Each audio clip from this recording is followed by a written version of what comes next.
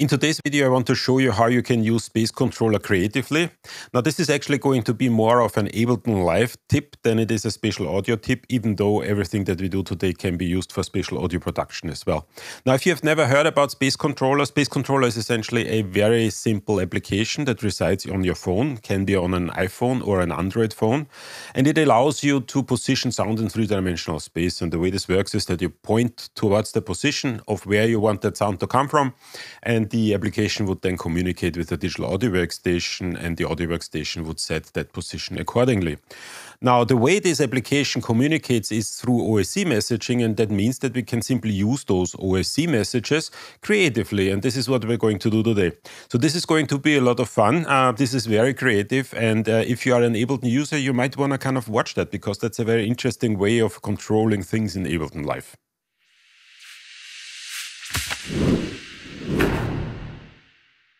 But first of all, hello everybody. In case you're new here, my name is Michael Wagner. I teach at the Antoinette Westphal College of Media Arts and Design at Drexel University in Philadelphia. And on this channel, I talk about digital media, game design, and spatial audio. And if any of those topics interest you, I invite you to subscribe or join my Discord community. An invite link is in the description below. And don't forget to press the like button, because YouTube wants us to do that. And with that being said, let's get into some Ableton Live controlling with Space Controller thingy.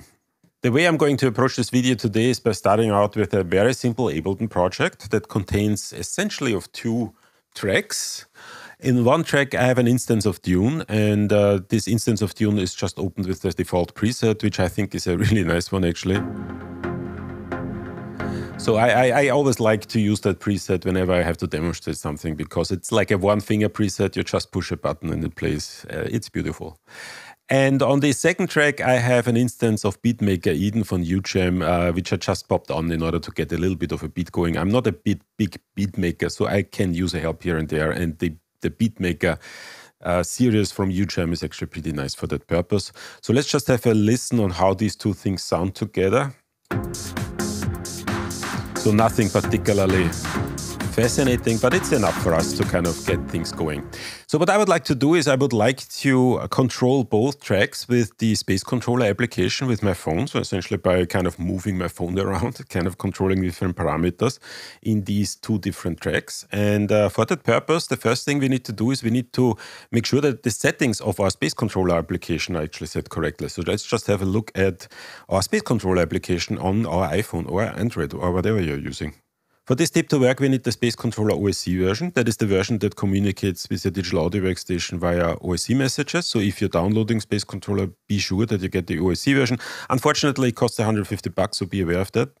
Now, as soon as we have it downloaded to our phone, let's open it up. And once we open it up, it starts to give me information about my position, or the position of the phone, the azimuth and elevation angles. And if I push the big button, it turns blue, and it also communicates the distance if I'm swiping up and down. And what we're going to do is we're going to take that information and we're going to route that into Ableton to use it creatively within our tracks.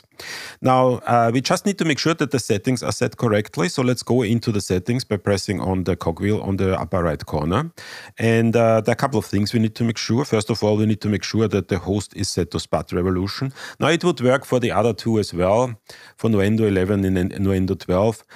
But if you're using those, the parameters are somewhat changed or somewhat recalculated to work with Nuendo.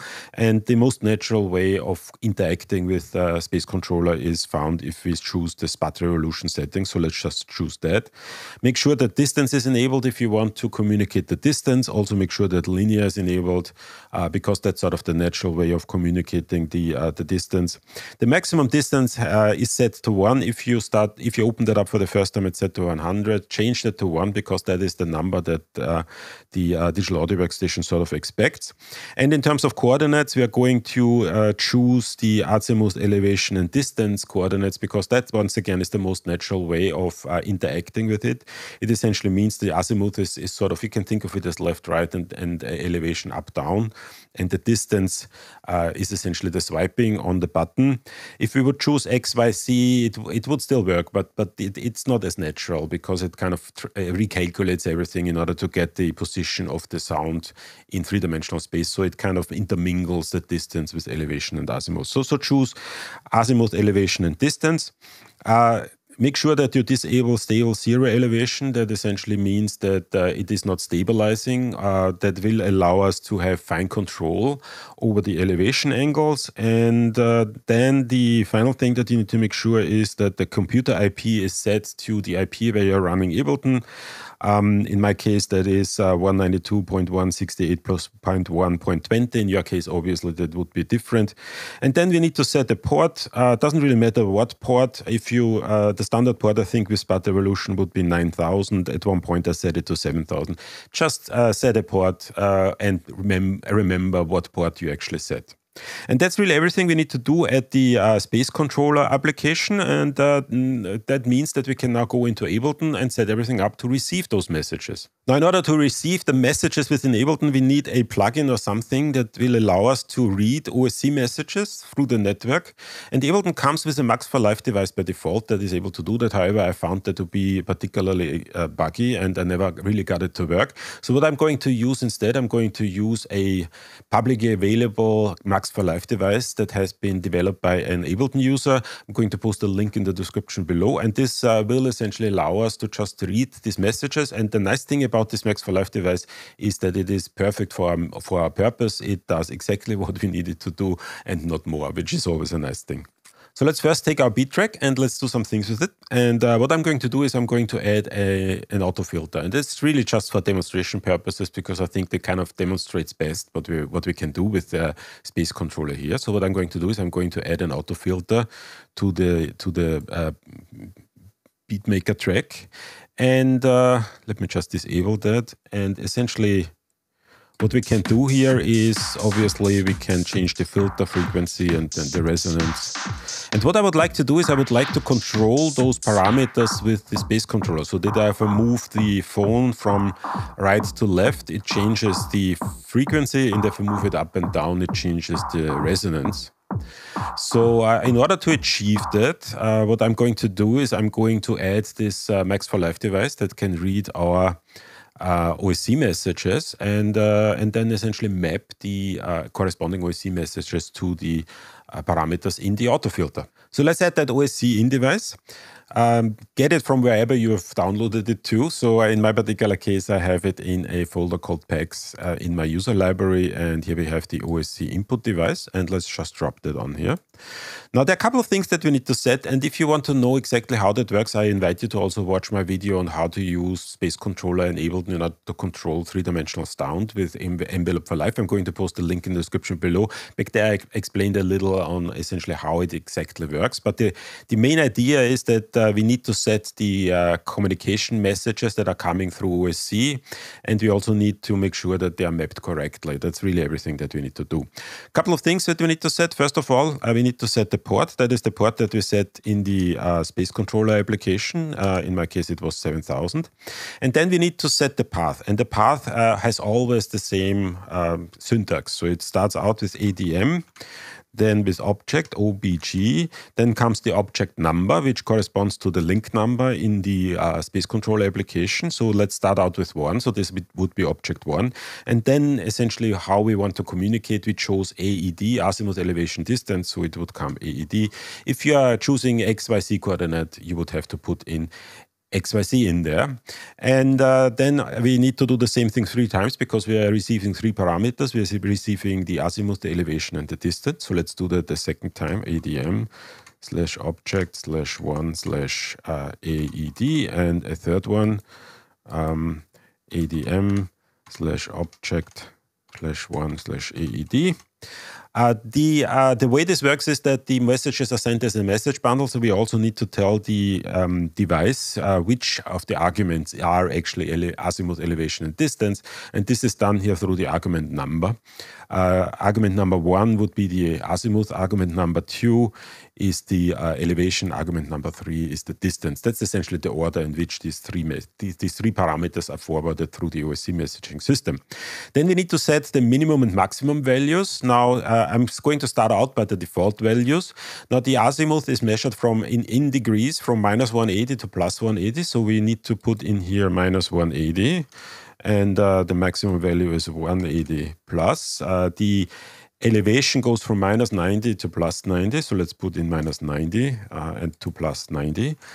And then the distance is measured from 0 to 1. So that's essentially the number that we put into the settings of the Space Controller application. So we set the maximum distance to be 1, and that's essentially what we're getting here. And there's one more thing that we need to do, and I already explained it in my previous video where I used Space Controller with envelope for life, and that is that the azimuth is communicated in negatively. So we also need to change, we need to invert it, otherwise it's not as natural. So essentially if we move right, we also want to move the parameters to move right and not the other way around. So in order to do that, we just need to turn that around, and that essentially means the minimum is 100% and the maximum is 0%. That essentially just inverts the parameter. And the final thing that we need to do is we need to map those. And the way we're going to map them is, let's map first the is azimuth and elevation, and let's map that to the filter frequency and the filter resonance. So let's say the azimuth, which is essentially the swiping left-right, let's map that to the filter frequency, and the elevation, let's map that to the resonance. And that essentially means that if I now take the Space Controller application and I push the button, which essentially makes that blue, I'm now essentially, and I probably need to center my phone first. You always need to center that first. So I'm going to push the set front button here to make sure that that works. And that would now essentially communicate the, so if I'm moving my phone up, down, it kind of, the resonance goes down. If I'm moving it up, it goes up. If I'm moving to the left, it goes left. If I'm moving to the right, it goes right. Now we already see that sort of the scaling is a little off because we are communicating the azimuth angle from minus 180 to plus 180. I essentially would have to turn around completely in order to make that work, and that obviously is not particularly functional. And there's an easy remedy for that. We just can tell our little OSC input device that we don't want to receive everything from minus 180 to plus 180. Let's just say we want to receive from, what's a good angle? Let's say from minus 90 degrees to 90 degrees, minus 90 to 90. That would then essentially make sure that I don't have to move around completely. So now it's much more natural. And you can play around with those values, whatever feels natural to you. And I'm also going to do the same thing for the resonance. Obviously, I don't really want that. That's kind of a very unnatural thing to do, kind of to move to point down. So let's say we are not going to go from minus 90 to 90. We're going to go from 0 to 90.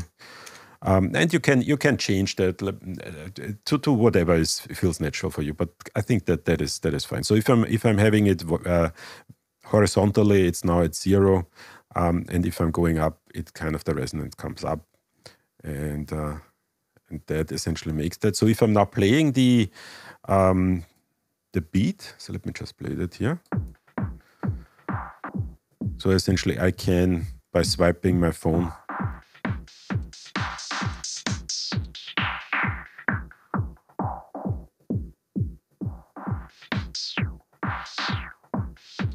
control the auto filter on that track. Now, by that time, you already get the sort of the idea of what we're doing. So we now can just map things around the way we want to. Now we have one additional parameter, that is the distance. So let's do something fun with it. Let's map that to the volume. So we can essentially map that to anything really. So let's map that to the track volume. Obviously, it needs to be some sort of, it does need to make sense for you to kind of combine those parameters, because you need to essentially control that with essentially one hand and the thumb. So if the three parameters don't naturally make sense to you, you might have issues. Just play around with it and see what makes sense to you.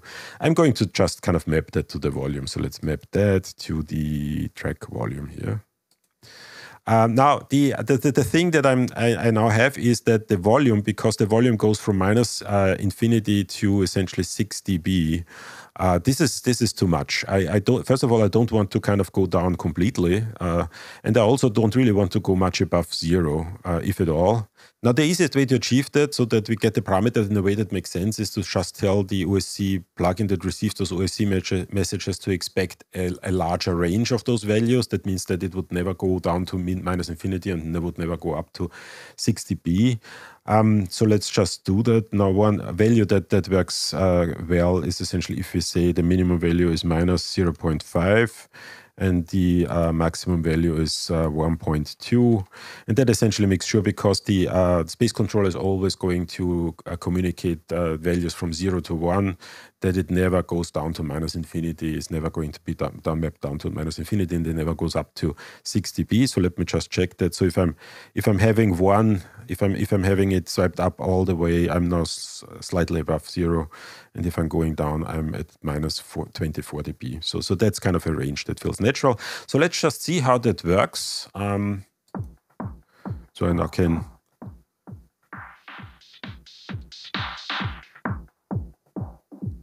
change the volume, I can change the frequency and the resonance. And that actually makes a lot of sense, the way to have that combined. It feels very natural with my thumb here.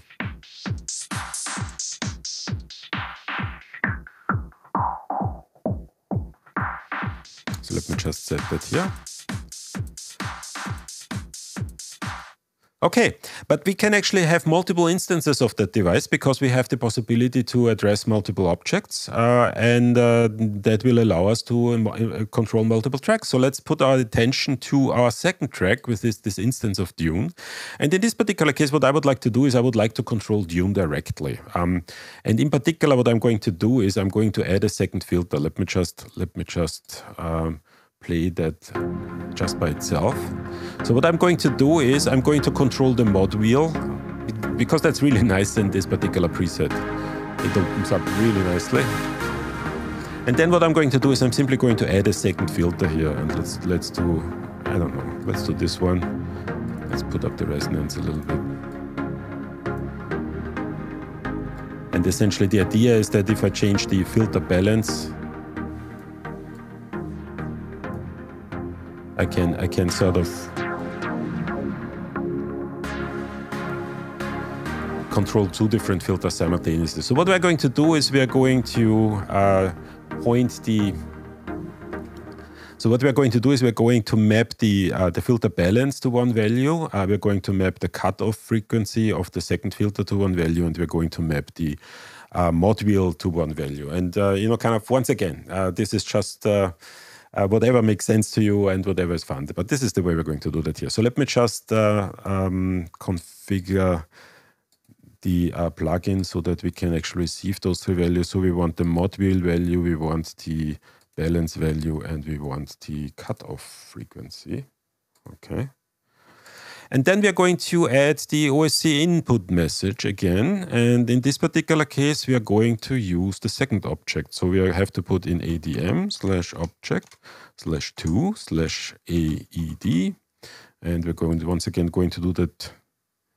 Sorry, not ADM, AMD. Not AMD, ADM.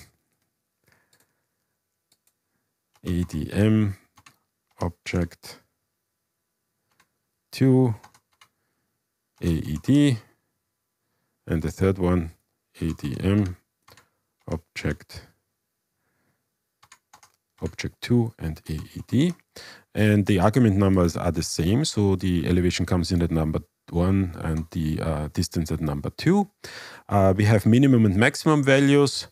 Let's start out with the regular values. So once again, the maximum value that the space control application can communicate is from -180 to 180 for the azimuth, and from -90 to 90 for the elevation, and from 0 to 1 for the distance. And then we also need to set the minimum value of the azimuth to 100 and the maximum to 0 in order to turn that around.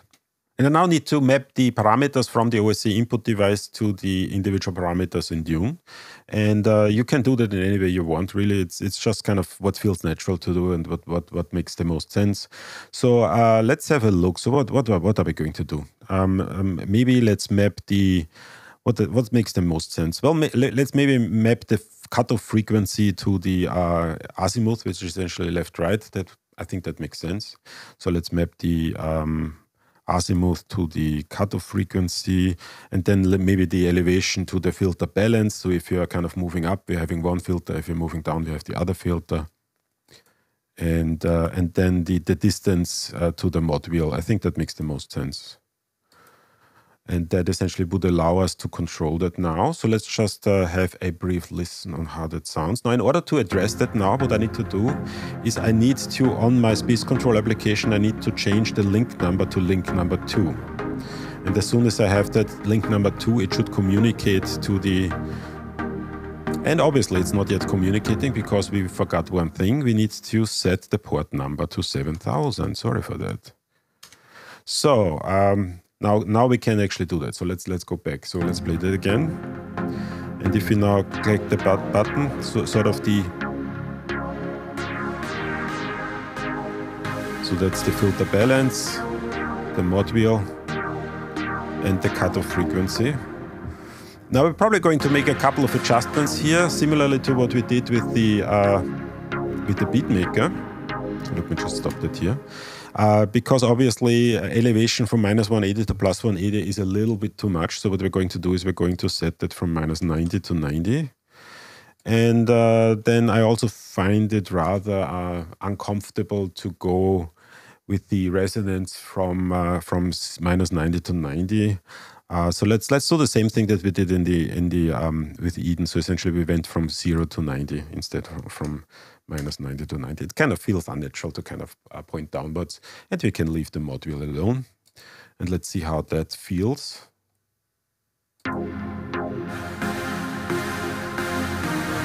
So we have sort of the cutoff frequency for the filter. If I'm going to the second filter and I'm changing the cutoff frequency.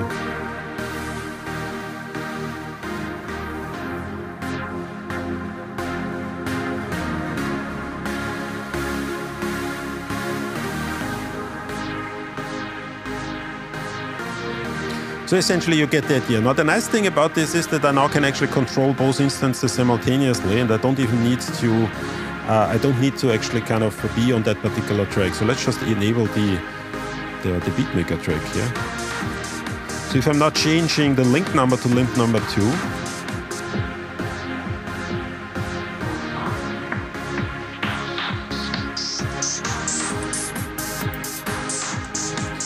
I can essentially change these two things simultaneously without ever leaving, or without ever kind of touching Ableton, really.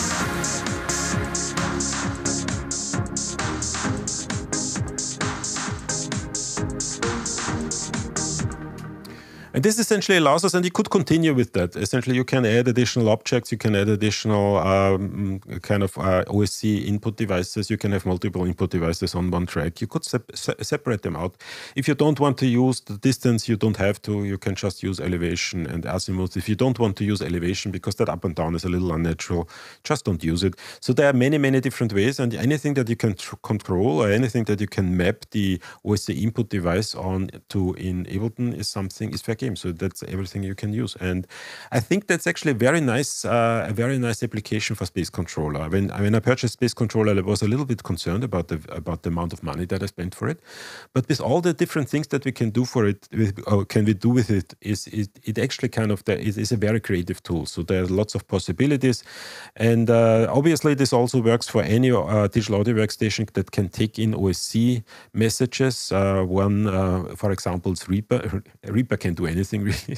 So you can have an OSC device in Reaper, and you can do the same thing in Reaper. You just have to do a little bit of programming there, but it works actually quite well. So this is really everything I wanted to say today. Thank you so much for watching this video. If you found it valuable, please don't forget to press the like button, because once again, YouTube wants us to do that. If you have any questions or comments, please use the comment section below or join my Discord community. An invite link is in the description below.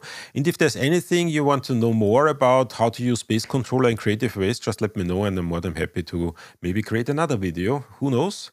But for now, I think that's everything I wanted to say about Space Controller. And with that being said, see you at the next video.